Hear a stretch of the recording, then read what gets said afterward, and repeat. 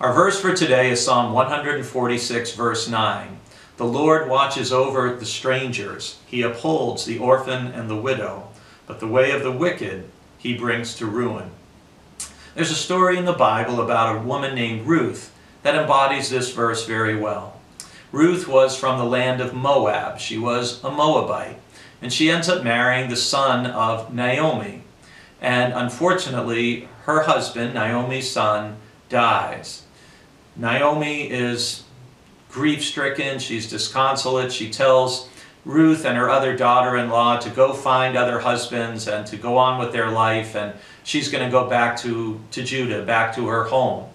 And Ruth pledges that she's going to stay with Naomi no matter what. She's never going to leave her, and she says, "May nothing part us, not even death."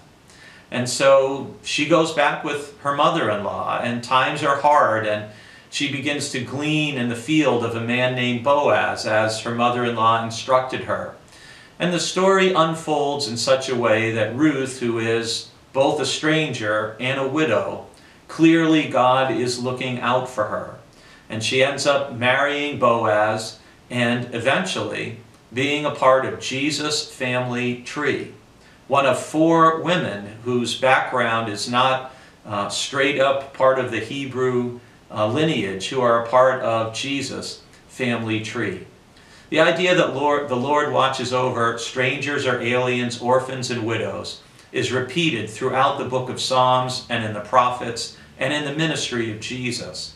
Those of us who are followers of Christ are also called in a similar way, both as individuals and collectively as the church, to also care for aliens, strangers, orphans, and widows. And when we do that, we are doing some of the preeminent work of God and the preeminent work of the church.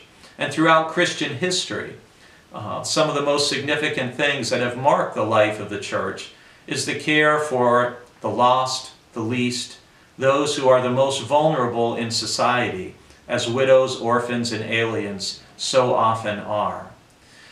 God's care for these groups and for the most vulnerable are contrasted with the wicked.